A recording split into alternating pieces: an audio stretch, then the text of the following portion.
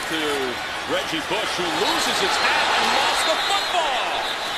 But they're going to say touchdown, Buffalo. The ruling on the field is a touchdown.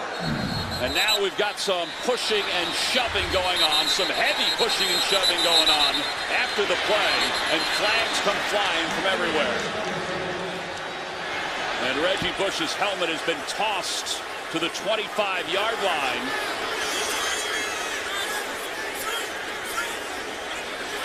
So they're saying that Reggie Bush broke the plane of the goal line before he lost the football. Take a look.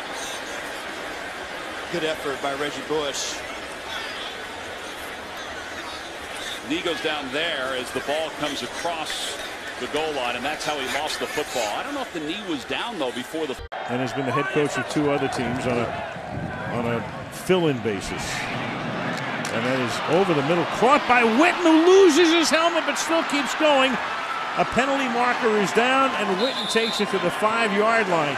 Jason Witten, in a play that you're going to see replayed a lot of times this week, losing his helmet and taking it all the way to the 5-yard line. And then to get hit and lose your hat and keep running without your hat. Ooh. And he took, I mean, that is a real blow that he took to his helmet, head to head. And then he kept running. He's looking to the outside. He's looking behind him.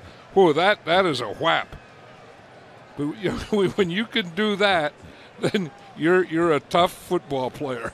I'm not sure I've ever seen a guy, I can't remember a guy running that far without his helmet. 1st and 10 at the 30-yard line of Cincinnati. A-Rod takes back to throw.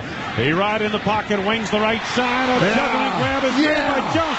Breaks a tackle, loses his helmet. Down the right sideline to the end zone. Touchdown! James Jones. Hey, Wayne, that was fairly manly. Delta O'Neal and Marvin White sandwiched him. Popped the helmet off his head. That was fairly manly. James Jones breaks the tackle and goes 30 yards for the first score of the night. That was sweet. I'm pretty selective. I don't have so many of them that I consider super, but I consider Marion Motley super.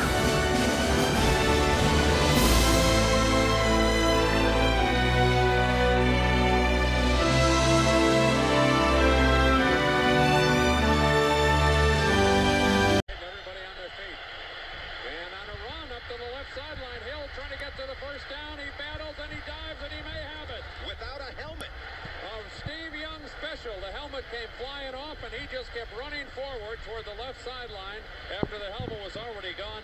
Dansby got him, but too late, and the Niners should have it.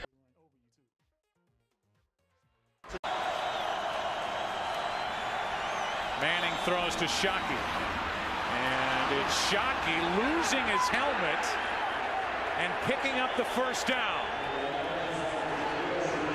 Well, I'll tell you what, if that doesn't get this team going, I don't know what will. Jeremy Shockey making a nice catch and then turning it up to pick up some extra yardage. The helmet came off. A lot of times when that happens, you're going to see a player go down and try to protect themselves. Watch this.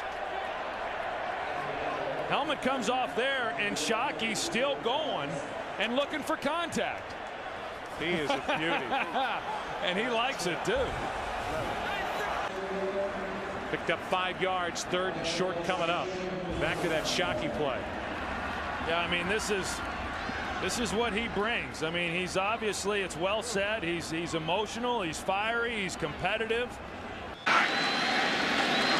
23-yard line, Tanner again to the outside, and without his helmet, he has to go down. Though once the helmet comes off, it's not like it used to be with Jason Witten. That's all you think about. The helmet comes off, the play is over. Remember, Witten had that spectacular run after he made the catch, and now the official goes over and he says, sorry, the helmet's off, the play is over. And for obvious reasons, but boy, this is too bad. What an effort. And it's not like rule this year, when the helmet of a runner comes off, the ball is dead at that spot. There's an illegal shift, 2 players moving at the same time, offense. A 5-yard penalty, still 3rd down. That's what you love to see in a young player. He has kept fighting all night long. Helmet comes off. I guarantee you the defense was still playing. Arkin got a little shot down the field. That one will be remembered by Jason Garrett and company. Well, it's so much fun for me to watch these second halves of these games.